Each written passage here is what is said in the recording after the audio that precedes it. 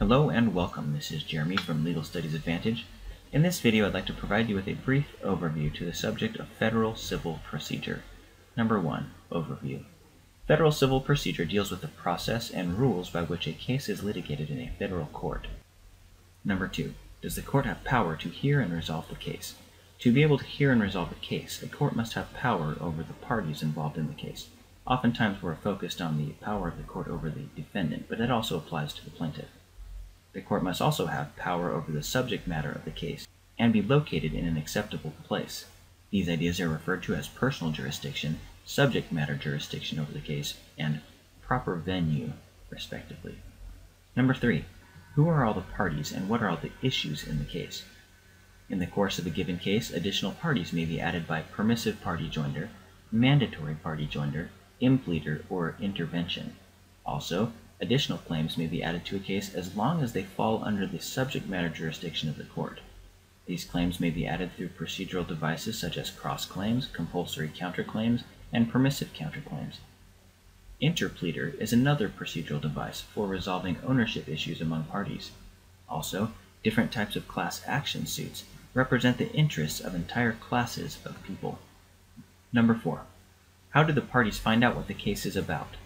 Parties set forth claims, defenses, and evidence through service of process, exchanging pleadings, and engaging in discovery.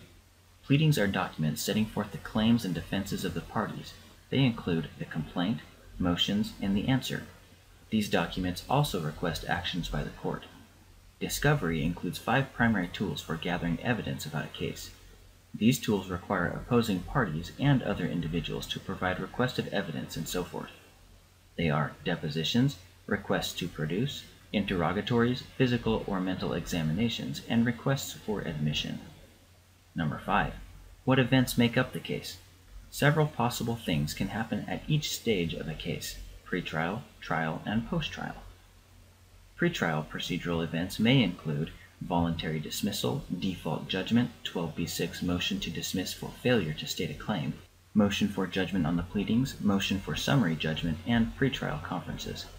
At trial, procedural events may include jury selection by the process of voir dire, motion for judgment as a matter of law, and other events.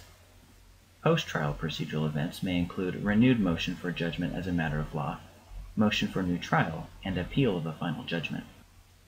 Number 6, what claims and issues are settled following completion of a case? Claim and issue preclusion are key subjects to understand here. After the final judgment of a case has been entered, certain claims for remedies and issues, legal or factual questions, are not allowed to be relitigated. They are deemed to be fully resolved. An old claim can't be raised again, and a new claim relying upon an old issue does not need to relitigate the issue again, but can rely upon the issue's answer from the prior case. That concludes our brief overview to the subject of civil procedure. Please visit www.1lsuccess.com or www.legalstudiesadvantage.com for more information about how our 1L Success package can help you to succeed in law school. Again, that's www.1lsuccess.com with the number 1 or www.legalstudiesadvantage.com. Legal Studies Advantage LLC, reinventing legal education.